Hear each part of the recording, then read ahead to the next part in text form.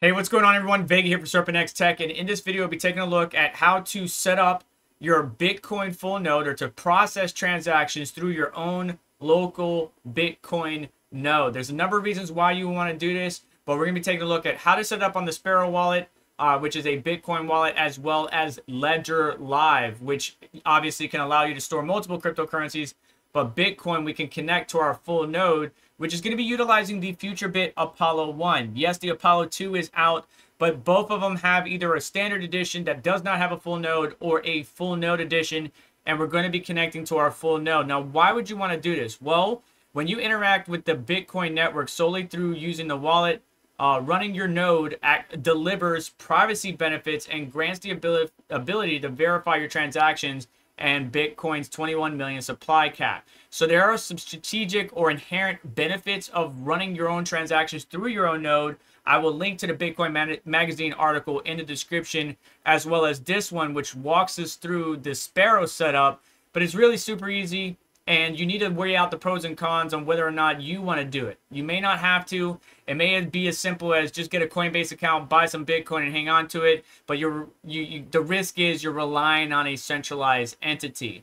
Now, we're using the FutureBit Apollo device. As I mentioned before, I covered this. I even showed you how to update the operating system from the legacy OS to the new one. The new one looks great. The FutureBit team did such a great job with it.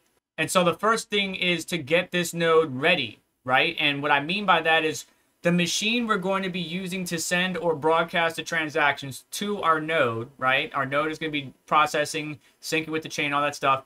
This device, the device that I am recording this video on, is going to be the one sending the transactions or interacting with the node. So I need to find out what the IP address is for this particular device. And to do that, there's a couple of different ways. I like Angry IP Scanner. You can log into your router. Otherwise, you can go to CMD and your start menu and then type in IP config. Now, I'm not going to enter it because I don't want you to see my public IP address, but when you're presented with this information, what you're looking for is your LAN or your local area network IP for the device that's going to be connecting to the full node. Once you have that information, there's only a little bit that we need.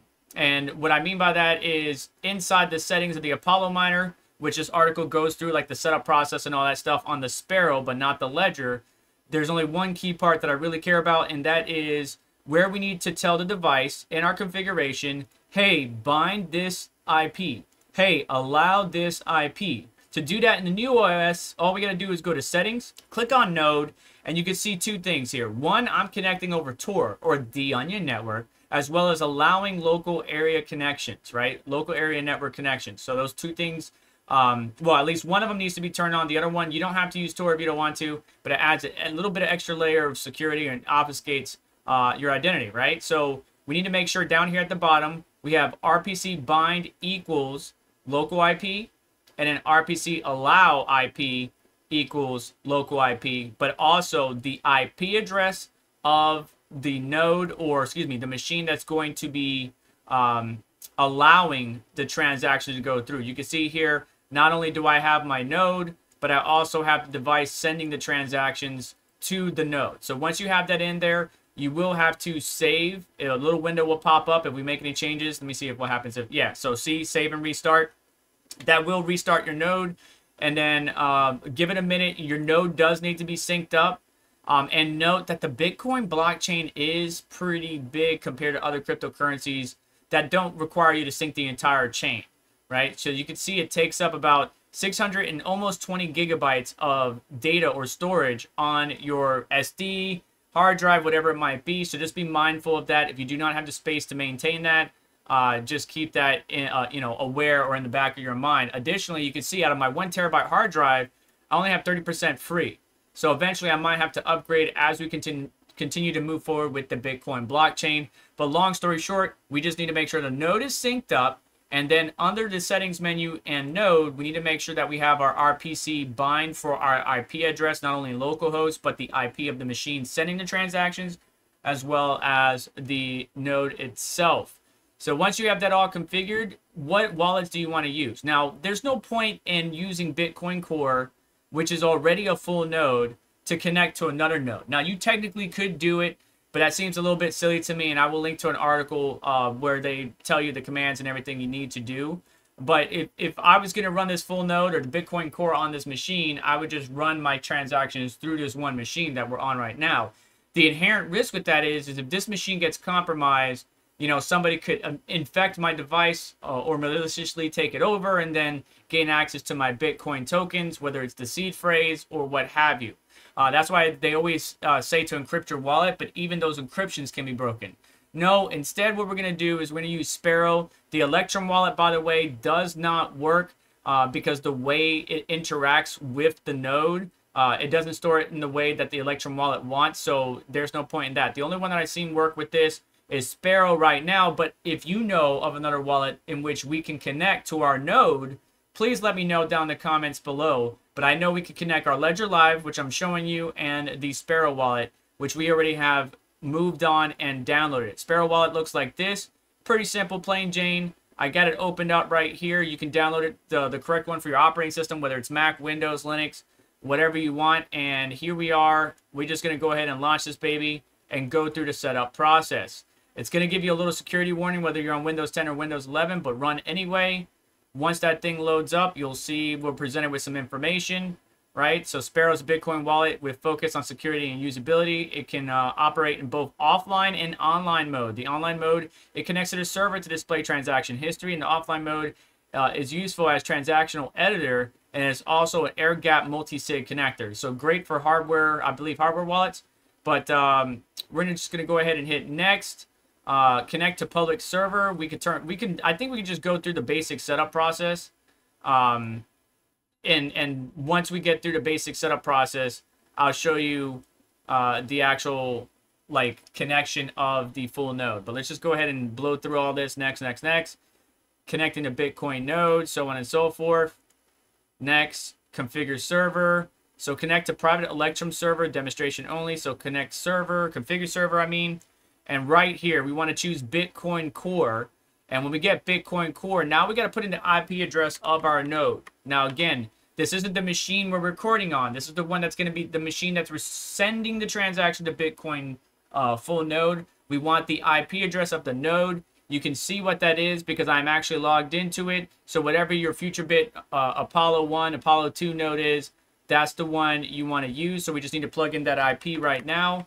And then put in the port 8332. Some of the other wallets are going to say 8333. For example, if we scroll down the Ledger one, you see here localhost 8333. In this case, it's going to be 8332 for us. And then now we need to do user and password. And we need to go put in that username and password. Well, how do you obtain that? Well, if you go back to your device and you click connect right here, you will be presented with some information. Don't worry about the address. You just want to get the username and password. And if we scroll down here, it would actually tell us that the username is FutureBit. That's by default. And then the password is per device. So my device is going to be different from yours, which is going to be different from somebody else's. But FutureBit is the username. So let's plug that in. And then we want to get that password by clicking the connect button and going and grabbing it off the window that just pops up. All right. And once we have the password plugged in, let's double check, and the guide gives us all kinds of good information, but we're going to go ahead and test that connection, make sure everything is good, make sure we can connect to the node. It's connecting. Boom. Batch RPC enabled, server banner. It's already got everything good to go, so we can go ahead and create wallet or close. The article is going to tell you to close the wallet, but I'm going to go ahead and hit create. Just comes up with a window that I can't move, but basically we're just going to give it a name. So Bitcoin test, just for you guys. Create wallet. It's going to probably pop up with some information for me to connect. So I got a number of different ways to connect here. So single signature, multi-sig wallet, whatever you need to, native SegWit, legacy, taproot, whichever you prefer. Defaults are the first two that you see here. Description, you know, and then we have a way to connect our hardware wallet. We got a way to air gap hardware wallet, new or import software wallet, public key watch only, which means we're going to watch an address. We're not going to actually control the address, but we're going to watch an address. And then now we can go ahead and complete the setup. In this case, we're going to choose new, right? And then we're going to do mnemonic 20. We can do 24 word, 12 word, whichever one you want.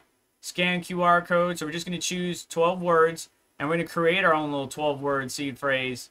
Generate new or enter an existing. So I really want to generate a new. So we're going to hit generate new. Boom. There it is. And it's going to ask us to confirm backup. And you can even import your Electrum wallet or another key, private key, whatever you need to. But we're just going to back these up somewhere nice and safe. Confirm backup. Make sure we have them written down. And then we're going to need to re-enter them. So let's go ahead and write those down real quick. Now re-enter the passwords in the exact order you wrote them down. Create key store. And now we should be able to import, apply, right? And we could even view the seed if we forgot it. Apply, give it a password, or we could leave it empty. So we say no password for now. And that's going to be the wallet that we use. So now you can see all these buttons on the left opened up. And now we can send and receive. There's our receiving address if you guys want to send yourself some Bitcoin, because somebody's going to put that seed phrase they saw in their wallet. But there's going to be no funds on it. We can see our transactions, all that stuff. So the beautiful thing is now we are connected via our full node, right? And we could see under the server tab, when we go to file settings, we could see that we are connected to our device via that port number with the username FutureBit, password. So this wallet, when we send and receive transactions, will be going through our own full node, which is connected over the Tor or Onion network. I absolutely love it. Great to see it. Now, Ledger's going to be a little bit different, but I already have it pulled up. First thing we want to do is obviously set up our FutureBit Apollo node the way we want to, right? Where we set up our RPC bond and all that good stuff, just in case this is on a different device. Then we need to go to our settings tab. You can click the gear wheel up here, go to experimental features, scroll on down, connect Bitcoin full node. We're going to click on connect, and it's going to tell us everything. Start your full node, don't trust, verify. Bitcoin full node validates all transactions and blocks, allowing you to use Bitcoin in a trustless way while contributing to the Bitcoin network. I love running full nodes. I love contributing to the network. But yeah, so we will need our RPC credentials, IP address, and port number, which again, I will provide to you. It's just the basic IP, that username, FutureBit, and the password you would see on your device. And you can see here, it's only doing localhost. Now, if I was connecting to Ledger Live through my Bitcoin Core wallet, then yeah, localhost 18332 would work just fine. In this case, it's not. We're going to be going through our Apollo full node. So let's go ahead and plug in that IP or whatever the IP is for it. And then we need to put in our username, which you saw earlier. It's FutureBit for all devices. And then that password that we grabbed earlier from the connect section. Don't need to check use TLS, but hit continue. And now get your hardware wallet out and ready and connected to the device. You will need to enter your PIN and unlock it, because it is going to need to connect to your Bitcoin accounts. Full node connection successful, which is good. That means it's talking to the full node, no problem. Connect. And now it's looking at my accounts, and it's asking how many accounts do you want to scan for each address type, like SegWit, Taproot, all that good stuff. I'm just going to go ahead and leave it on the default 10, but if you have a lot of addresses, you want to turn that up a bit. But in this case, we're just going to hit continue. And then it's going to ask us to open up the Bitcoin app. We click our two buttons on whichever Ledger version you have. It's going to say getting accounts from the device. Please note something real quick. When you do actually connect this, it's going to take some time, first of all, to sync everything, your accounts, as well as to sync up between the node and everything. But when you go to disconnect this, your account, your Bitcoin account will disappear from your Ledger Live. It does cause some people to panic and be concerned. However, if you just close out after you disconnect everything and you just close out the Ledger Live, you have your Ledger seed phrase backed up already, or you should, so you can just easily click add account and restore your Bitcoin accounts. But you can see accounts added to the node configuration. The configuration file was saved to your user data folder, and we can see that it actually goes into your username, app data, roaming, Ledger Live, and now we can go ahead and hit continue. And now we need a third-party software called download Satstack. Now, Satstack I already had open up right here. I'm just showing you it goes to the same place, whether you click the one in the description or the one provided to you by Ledger Live. You need to click the one you need for your operating system. Once you do that, you need to go to your download section, which we already have it in our downloads, and we need to go to that specific folder. And we're going to need to run this command, but not just double-clicking on it, but actually running it through the command prompt. So we're going to let it sit on this window right here. We're going to open up command prompt CMD. Now, on my Windows 11, when I right-click a folder and I hit open in terminal, it opens up a PowerShell window, not a CMD window. Open up a command prompt window, okay? And now we're going to choose, we need to switch to our downloads. So we're going to CD, change directory, downloads. and then we're going to choose we're going to type in lss.exe, and you're going to see it's going to start loading, and it's going to start syncing up with everything. You're going to need to be patient before you come back to the Ledger button or the Ledger Live application and hit continue. Satstack must be running for Ledger Live to connect to your full node. Consider setting it to launch automatically when your computer boots. Learn more. And then this article will also be down in the description. Basically, it's the same one that I had up earlier, where you just basically want to have, you know, kind of it run while your computer is online. But I noticed as soon as I installed it and everything was good to go, it automatically synced right up every time, or it was running every time I opened up the computer. But either way, lss.exe, hit enter. I'm in the wrong folder. I forgot to go one more folder in, so let's go ahead and grab this. So we're going to cd again, paste. Now we're in the right folder, lss.exe, and now it's running in the background. I already started it, but let me show you what it looks like. When it starts running, basically you're going to see like a timer, a countdown of some type that begins to happen, and you just need to let that get to 100% as the Ledger wallet does show. And once it gets to 100%, you could go ahead and just hit continue. You can see right now it said cannot reach the Satstack. Is because the old one is still running and it's in the way. I disconnected this just for you guys to show you it. But basically when you get to this point and you run that command, as I mentioned, you're going to see it going through, counting down or going up, you know, 0.25%, 1%, 2%. It does take a while. Let that baby ride. Once that gets to 100%, then you're going to hit continue, and you will be able to, it will just automatically continue to connect and work through your full node. Okay, so as number 7 says here on the article from Ledger, wait for the progress loader to reach 100% and click continue, or click continue and follow the progress in the experimental settings tab. Well, what happened is if I close this out, it changes to edit, and I could always go back in here and edit, modify whatever I need to. Okay, but just know this is the thing that scares a lot of people, but there's no reason to be afraid. When you hit disconnect, look at this warning. Are you sure? Disconnecting the full node will remove all Bitcoin accounts. You can add your accounts again using Ledger's Explorers. Cancel disconnect. A lot of people get fearful of that. I disconnected it. I put the accounts right back in. Again, you have your seed phrases backed up. There's no reason to be afraid.